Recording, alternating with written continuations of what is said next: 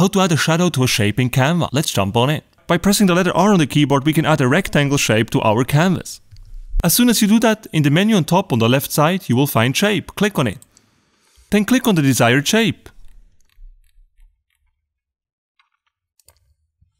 Now to add a shadow to your shape in Canva, do the following. If you're on a Mac, press and hold the Option key on your keyboard, and if you're on a PC, press and hold the Alt key. Then with your mouse hover over the shape, and then drag it to the right. This will duplicate your shape. Next, with your duplicate here selected, click on the color square in the upper left corner of the screen, and change this to the color that you would like to have for your shadow. This will typically be black or something close to black. In our case here, we will go with black. Next, select your duplicate, and then in the menu on top, click on Position. Next, on the left side, make sure that Layers and All is selected right here. As you can see, our black heart here is now layered on top. However, as I just explained, this is actually our shadow layer. And we don't want to have this on top, because the shadow obviously needs to be beneath our heart shape. So with that said, left click and drag that below the other heart. Just like that. Once that is the case, when we move our duplicate now, you can see that it goes behind our other heart, which is exactly what we need.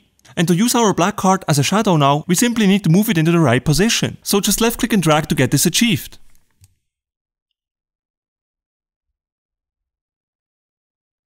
Once you're happy with the result, you can select both of these shapes, and then right click and then click on Group. Now whenever you're selecting this, both of these shapes are now grouped and always will move together. This technique obviously works with any shape that you can find here in Canva. Now for those of you who have Canva Pro, I would like to show you a slightly more sophisticated method to add a shadow to a shape in Canva. First of all, press R on your keyboard to add a square to the canvas. Next, click on the shape, and then click on Shape in the top menu. Next, select the desired shape. I'm just going to change the color of the shape for a second. You can do that by left clicking on the shape, and then click on the color square here in the top menu. And under solid colors, you can then simply choose one of these colors right here. So in this case, we're going with red here. And the next thing you want to do is to click on Share here in the upper right corner of the screen, and then click on Download. Make sure that the file type is set as PNG, then take the option Transparent Background, and make sure that the correct page is selected here under Select Pages, which in our case would be page 1. After that, click on Down Below, and then download your shape. Once your shape is downloaded, re-upload it to Canva. You can do that by dragging and dropping your file directly onto Canva. It's that simple. So in my case here in Chrome, I can find the downloads right here. And from here I can simply drag it onto Canva just like that, and the file will be uploaded.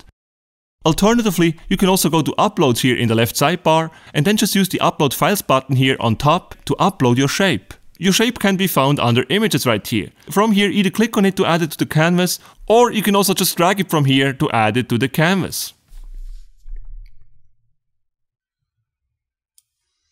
You can now delete the original shape that we added before. We don't need it anymore. We just need this photocopy of the shape. So I will just make this one a little bit bigger here. So now it has more or less the same size as our original one. And now the beauty of this trick is when you actually left click on this shape, on top, you will get the exact same options that you usually just get with photos, but not with shapes. But as we exported our shape and then re-uploaded it to Canva, it now behaves as a photo. And the advantage of that is that we can now easily add a shadow to it, because Canva actually does offer a shadow feature for photos, but not for shapes. That is actually why we had to do this annoying thing with exporting first and then re-importing our shape to Canva again. So now with your shape selected, on top, click on Edit Photo.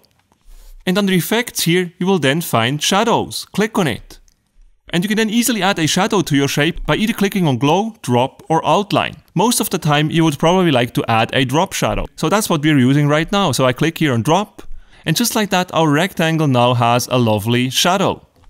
But not only that, on the left side we then have a couple of sliders to make the result even better. For example, we could increase the intensity right here, or we could remove the blur. And this is how you add a shadow to a shape in Canva. If you enjoyed this video, please make sure to smash the like button and subscribe for more Canva tutorials.